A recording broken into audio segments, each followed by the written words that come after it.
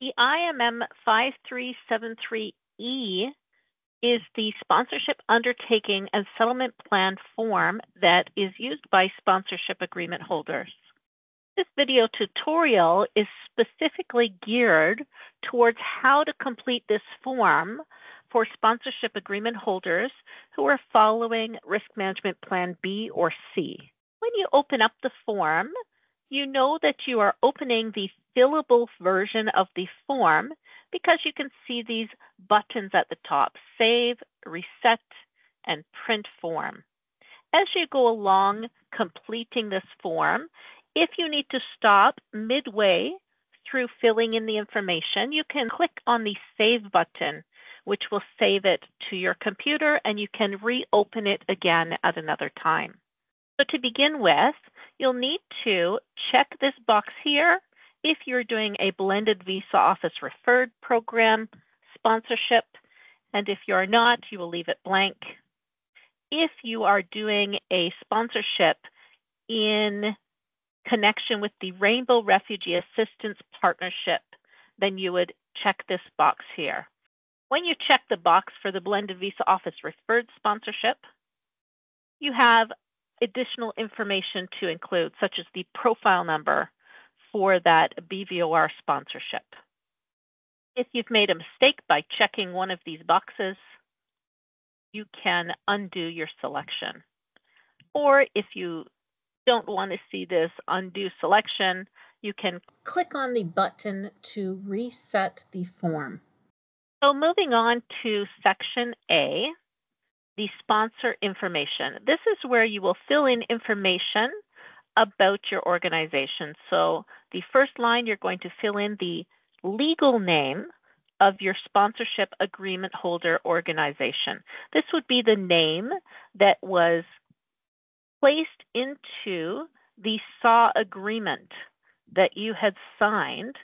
Next, you will include the address information, so the number and street, city, province, postal code for where the sponsorship agreement holder's main office is located. You will also include the primary telephone number that is used for your sponsorship agreement holder organization's sponsorship program. You will also include the primary email address that is used by your SAW for correspondence with IRCC. You also include the name of the SAHs signing authority, the person who can act on behalf of the organization and bind them to this contract, this undertaking form. Now, the SAW signing authority had to have been identified to IRCC, and that name is kept on file with IRCC. So this would need to be someone who IRCC is aware of, that you have authorized to be a signing authority for your SAW. Next, when you scroll down, you're going to find information about constituent groups or co-sponsors you may have.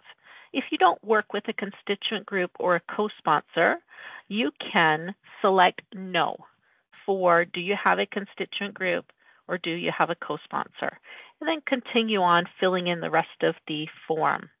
However, if you do have a constituent group, you would select yes, and some additional information will be required from you about the organization. So the name of the constituent group will need to be inserted, as well as the authorized signing authority, again, the person who has the authority to bind that organization to a contract. You would provide their information here, as well as their date of birth and the address information for where that constituent group organization is located. You would also need to include the telephone number and email address for that constituent group that is used in connection with the private sponsorship that they are going to be undertaking. Next, we will choose yes if you do have a co-sponsor, and co-sponsors can take the form of two different types. You would select which type of sponsor you are working with. It is a co-sponsoring individual or a co-sponsoring organization. Now, if you had selected at the top that you are undertaking a Rainbow Refugee partnership, then you would need to select Rainbow Refugee Partnership Organization. In this case, we're going to select the type of sponsor as a co-sponsoring individual. When it's a co-sponsoring individual, you would need to include their family name and given name, their date of birth, as well as their unique client identification number if they had had any interactions, applications with IRCC previously. They would know if they have a unique client identification number, a UCI number. You would also include any information about the relationship to the principal applicant. So if they are family members of the principal applicant, you would indicate how they are related. We also need to know the address information, apartment or unit number, city, province, and postal code, their home telephone number, if they have a cell telephone number, as well as their email address. Now, if you include more than one co-sponsor, you will need to ensure that each of those co-sponsors has separate email addresses. You can't use the same email address for the co-sponsors, and you can't use the same email address as the constituent group if you also have a constituent group. Now, if you have a co-sponsoring organization, this is what you can expect to see. You will need to provide the name of the co-sponsoring organization, so their legal name, as well as the name of their signing authority and that signing authority's date of birth. You also include the unique client identification number for that signing authority or organization if they had had any applications submitted with IRCC previously. And you would also need to indicate the relationship to the principal applicant if it's applicable. This organization may have no relationship to the principal applicant, so you can put NA if it is not applicable. You also need to provide the address of the organization, where that organization is located. We'll also need to provide the organization's primary telephone number and primary email address. Moving on to Section B, information about the refugee applicants. So you want to provide information about both the accompanying and non-accompanying family members. And you can refer to the Guide for Sponsorship Agreement Holders to Privately Sponsor Refugees, which is IMM 5413, to understand the definition of family members. So who you will need to include as a refugee applicant on this particular undertaking. So you will need to include the information about the principal applicant here, their family name and given names, as well as their gender, date of birth, their place and country or territory of birth, their marital status, citizenship, and if they have dual citizenship, you would indicate the other citizenship as well. If you are only sponsoring a single individual who is unmarried, and if they don't have any children, then you would select no, you do not have additional family members to add. However, if this individual is married and or they have any children, you would select yes. When you do so, you will need to provide information about those additional family members. So for example, if they are married, then you will first indicate the information about their spouse. So include the spouse's family name, given name, their gender, date of birth, the place and country or territory of that spouse's birth, and then the spouse's marital status, their relationship to the principal applicant, their citizenship, and you will indicate whether they will accompany or not accompany the principal applicant to Canada. So this question generally means will they intend to arrive in Canada at the same time and have their application processed at the same time as the principal applicant? If it's not possible because that spouse is located in a country where it makes it difficult for them to leave or be processed at the same time as the principal applicant, then they would likely select non-accompanying. And this means that they will have an opportunity at a later date to come to Canada, perhaps under the one-year window of opportunity program. Now, when it comes to non-accompanying individuals, you do need to include those persons who are presumed missing or dead. And you also need to include any children of the principal applicant or the principal applicant's spouse, whether or not they live with those parents. Perhaps they are from a previous marriage. You would still need to include those children's information in this application. And the reason you need to include them is because the Immigration and Refugee Protection Regulations has a lifetime bar currently against bringing any dependents to Canada who were not named on the principal applicant's undertaking when they were sponsored to come to Canada. And so to ensure that those family members have every opportunity to join their parent in Canada at a later date or their spouse in Canada at a later date, you absolutely need to include them on this application. Now, if you have more than one dependent to be added to the application, you would select Add Additional Family Member. And now you can scroll down. After the spouse's information, you would include information about the dependent children as well. Scrolling down further, when you have multiple undertaking applications for a single family unit, where you have, for example, children who are married and have a separate undertaking, or perhaps a brother wants to be processed at the same time as his married brother, then you can link those applications together here as well. And if you need more than one application to be linked, then you would select Add Application. Now, under Section C, this is the information about the sponsorship undertaking. You would need to read through all of these to understand what you're agreeing to when you sign this undertaking to sponsor. In particular, you're declaring that the information provided is, to the best of your knowledge, true, complete, and accurate, and that you're not in default of any other sponsorship undertakings or any immigration loans.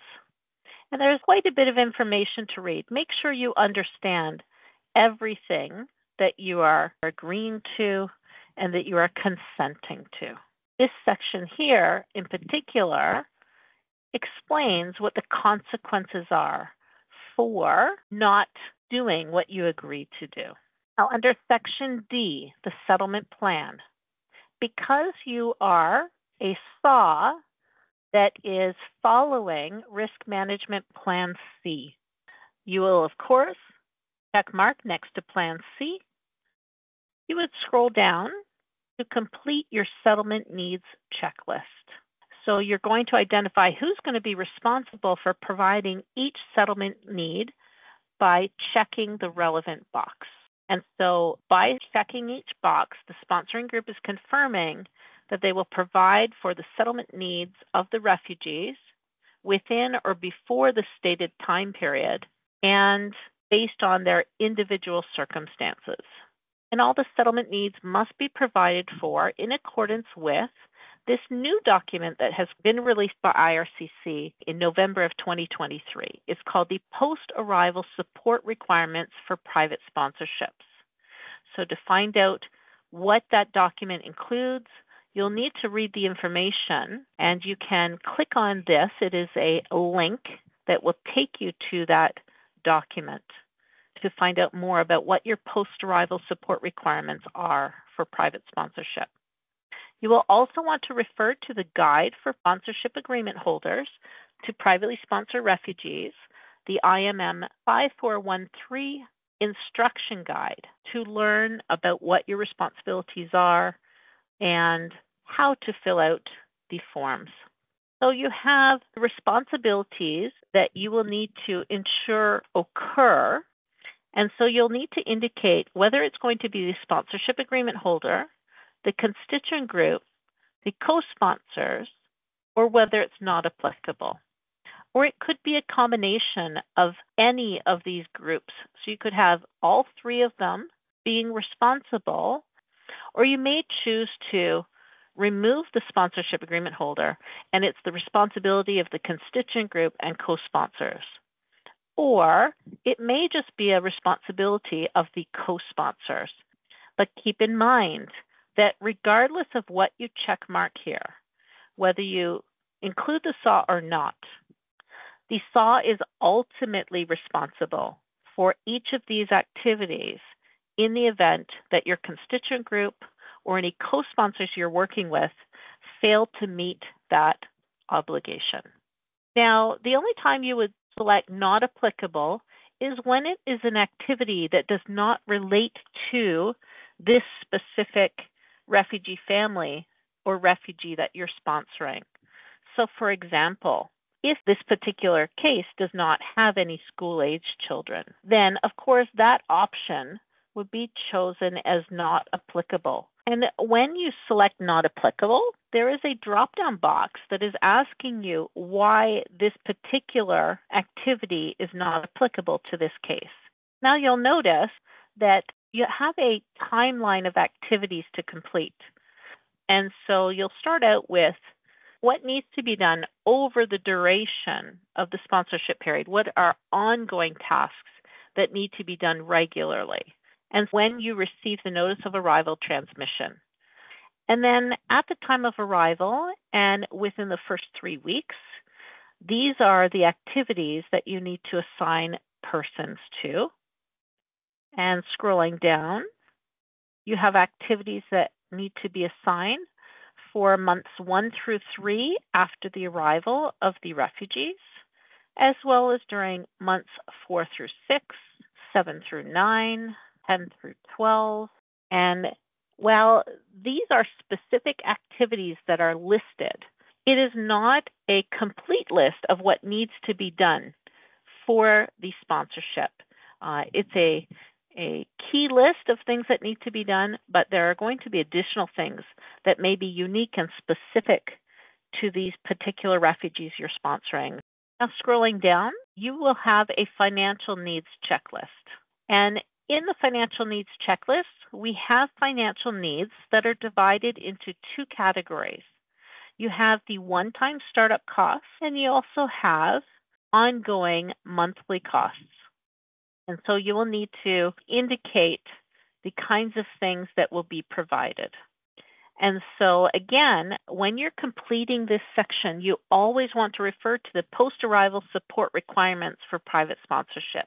It gives you all the information you need to know when you're talking about the financial commitment, the financial needs. And you will also refer to Appendix A of the Guide for Sponsorship Agreement Holders to Privately Sponsor Refugees. So that's the instruction guide, IMM 5413. And that Appendix A is specifically providing information about your financial requirements. And so you're going to check mark all of the things that you will be providing under one-time startup costs, as well as the basic needs, shelter, transportation, and communication. Now, none of these are optional. You do need to check mark that you are providing these things. These are mandatory items that you will need to provide. Now, for sponsorship agreement holders who are following Risk Management Plan C, you also have a sponsorship cost estimate. And this cost estimate is used by IRCC to assess your financial capacity as part of the sponsorship application. And in determining this, IRCC uses the Resettlement Assistance Program rates and policy in the community where the refugees will live. And so to understand your financial requirements and how the cost estimate is calculated, you will refer to the post-arrival support requirements for private sponsorship. Now keep in mind the total amount of committed funds that your group is going to provide must be equal to or higher than the minimum financial requirement, that total cost to sponsor the family. So right now you can see that under minimum financial requirement, it shows a family size of 0 and a $0 minimum financial requirement. And this is because we have yet to insert the information about the refugees we are sponsoring. So let's scroll to the top and do that now. So under Section B, we will indicate the information about the refugee family we're sponsoring. So we're putting in the principal applicant's name. And as soon as we do that, if we were to scroll down to the bottom, we can now see that we have a family size of 1. And when you are sponsoring a single individual, the minimum financial requirement for that single individual is $16,500. And you can refer to the cost table amounts in Appendix A of the IMM 5413 instruction guide. And you will see that this is the figure for a single individual being sponsored. Now, if you are sponsoring more than one person, so a family, let's scroll to the top and add those family members. So we have additional family members that we have added. We have the spouse, and we also have a dependent child. As soon as we add the dependent child and the spouse's name, then when we scroll down under the minimum financial requirement, we now see a family size of 3. And when you have a family size of 3, the minimum financial requirement changes. And if you were to refer to Appendix A, where you will see the cost table amounts in the IMM 5413 guide, you will see that a family size of 3 has a minimum financial requirement of $26,700. And so this is the minimum amount that your group will need to demonstrate that they have set aside for this particular sponsorship. And so the amount that you are demonstrating you have as a group must be equal to or higher than this figure here. So let's take a look at the amount of money that the group is going to provide. Now, to start off with, you can reduce the cost of sponsorship by collecting donated items. Some things you can purchase in advance. You can collect things in advance as well. So perhaps you may have somebody who's willing to donate a couch and some chairs and maybe some kitchen supplies. You can indicate those things here. And you need to calculate the value of what those things are equal to. So for example, if somebody donated a single bed, you might take a look at Facebook Marketplace or Kijiji and see what the approximate value of that bed would be if you were to purchase it used. And a single bed might be approximately worth $100. And so you would put that approximate value underneath the items donated. So for furniture, you would want to calculate the estimated value of all of the furniture that you had collected and insert that total amount here. Same goes for clothing, as well as household effects, linens, and any school fees or supplies that you may have collected, and any food staples as well. And keep in mind, for each of these donated items, there is a maximum percentage amount that you can insert here, and you can't exceed that amount. You do still need to provide money to the refugees so that they can purchase the things that they need and make the decision on what they would like to have for themselves. So as a demonstration, I'm just going to fill in some figures now. So this is the total amount of in-kind deductions that we can reduce the cost of sponsorship by for this family of 3. So $4,656 is the amount we can use. Now keep in mind, for any items that you purchase new that you're going to apply as in-kind deductions, you will need to keep the receipts and submit those receipts if requested by IRCC if they do a case review. For any donated items, you will need to keep a list of each donated item and its approximate value, as well as the name and phone number of the individual who donated that item for this sponsorship. And you will need to provide that as a proof document in the case that IRCC does a case review and wants to confirm that those donated items were actually collected and received by the refugees. You can now see that the total financial requirement has been reduced to $22,043.50 as compared to the original calculation, which was $26,700.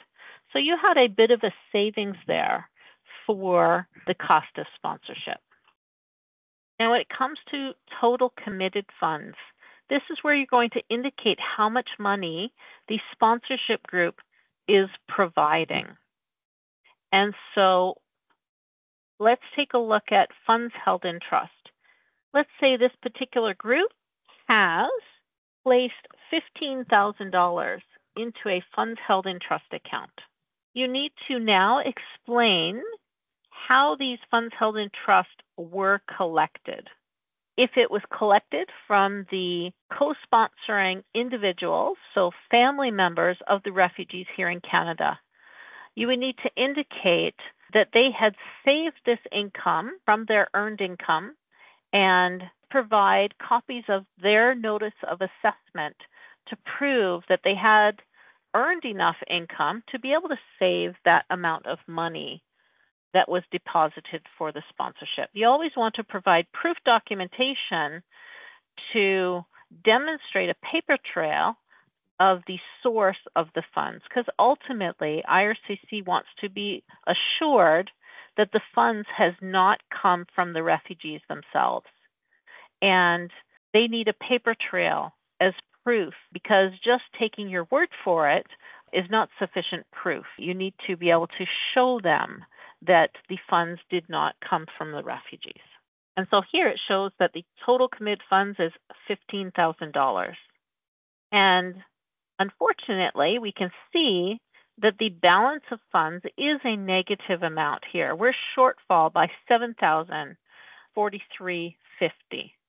So we should either match the amount of the cost of sponsorship, and in fact, it's better to exceed the total cost. So we're going to say that the sponsoring group has collected $25,000 and deposited that in the funds held in trust account.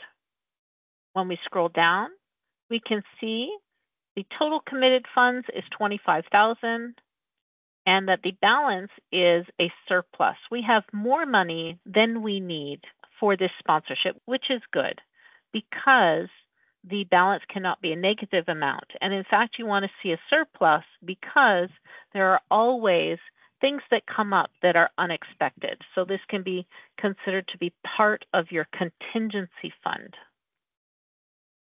And scrolling down to section E, you will be signing that you as the sponsorship group confirm your intention to provide financial and non-financial support to the sponsored refugees.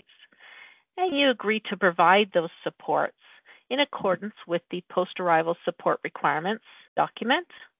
And you consent to IRCC providing your contact information to the government-funded Refugee Sponsorship Training Program, RSTP, for the purpose of receiving information and training on settlement planning. That way you can prepare well for the arrival of the refugees you have applied to sponsor. So you're going to have the SAW signing authority, insert the name here, and then If you are working with a constituent group, you would indicate the signing authority name for the constituent group, as well as any co-sponsors' names that you are working with. When it comes to the signature block, IRCC is allowing digital signatures.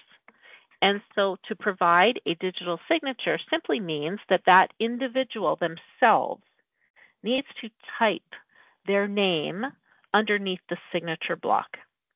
And they will date when they sign their name. Now, typically you will want the date of their signature to be the same date as when you are submitting their application.